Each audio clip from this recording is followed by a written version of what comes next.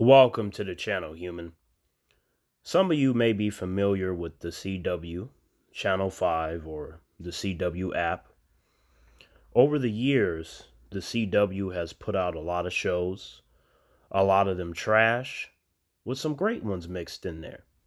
But nowadays, the CW is 99% trash, with a couple of shows that are good. In terms of the ones that I watch on the CW, it's only 3, if I'm not mistaken. No, wait, it might be 4. Let me think about this. Now let's start with the 3 that I think are the best of the bunch in current CW. That would be Kung Fu, Superman and Lois, and Stargirl. Those 3 shows may be coming to an end sooner than you think. While I watch The Flash, it's not as good as it used to be, but it does have good moments. But aside from that, you have a bunch of agenda-based shows where their whole entire focus is the idea of diversity. Okay, are you telling good stories? Do you have good characters?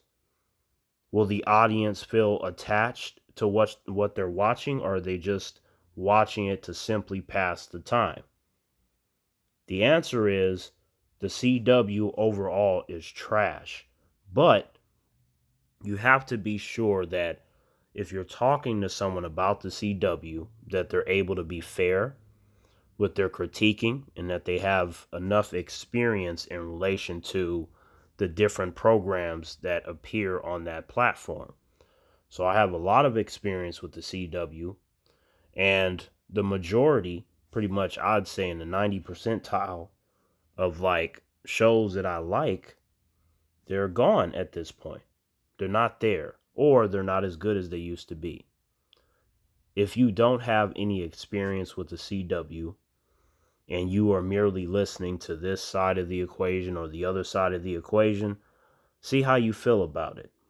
Try to dig into older material versus current material. You'll be much more likely to appreciate that. But then again, it depends on what kind of human you are. Terrence out.